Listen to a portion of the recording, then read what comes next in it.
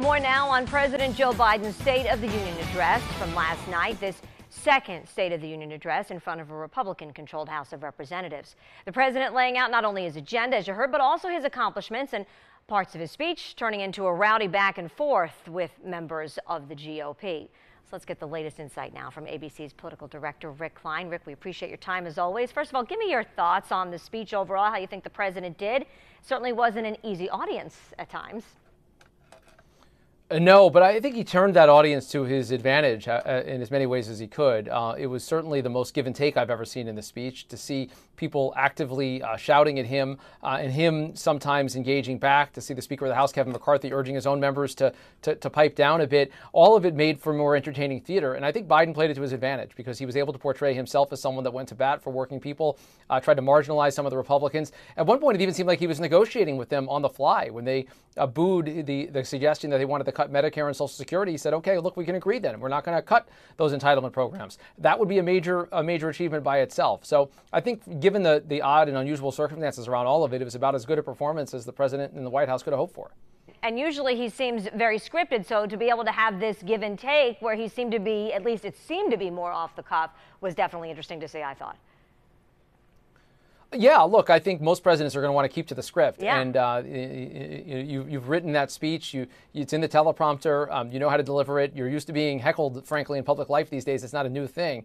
But I think President Biden read the room and read the moment and recognized that if Republicans wanted to shout him down, that he could engage a little bit, single them out, make them look small, make them look petty, and call them out, in his view, for some policy hypocrisies. And I think that he used the forum in a way that, frankly, we haven't seen any previous president, to my knowledge, use. Okay, so aside from that, was certainly worth noting, what would you say the biggest takeaways were overall? I mean, definitely laid out his agenda. Republicans, of course, are intent on blocking it, and that ongoing impasse on the debt ceiling obviously was apparent. Yeah, and like I think we saw from the president, he basically said, look, I want to do more of what I've done in the previous 2 years, which is striking given the polling numbers, with 58% of Democrats even saying they don't want him to run for a second term. He seemed to brush that aside and said, look, stay the course. Let's continue to do what we've been doing. Finish the job, he said more than a dozen times. And I think that was the message that he was trying to leave people with, is that we've gotten here by virtue of some of the hard work over the last couple of years. Some of the programs that were implemented in the last Congress are only now coming into place. He wants the American people to stick with him, to stick by him.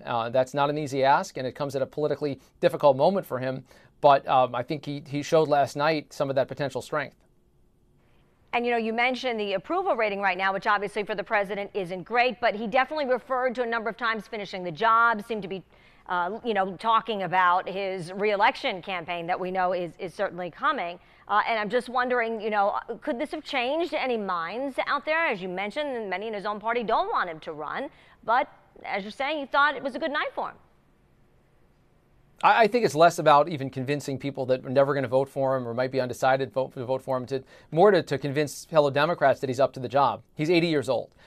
There's no one said he hasn't looked great. Last night he looked terrific, and I think he was strong, he was robust, he was powerful throughout, and showed in that give and take that he's got his A game. And it's hard to do that every day over the course of a campaign. He's got 600 some odd days until the next election day, and I don't know how anyone does that, much less someone who's north of 80 years old. But to show that he's got the fight, to show that he's willing to take that fight to his critics and his rivals, I think was a pretty powerful statement. Appreciate your time as always, Rick. I know we'll be talking again soon. Thank you.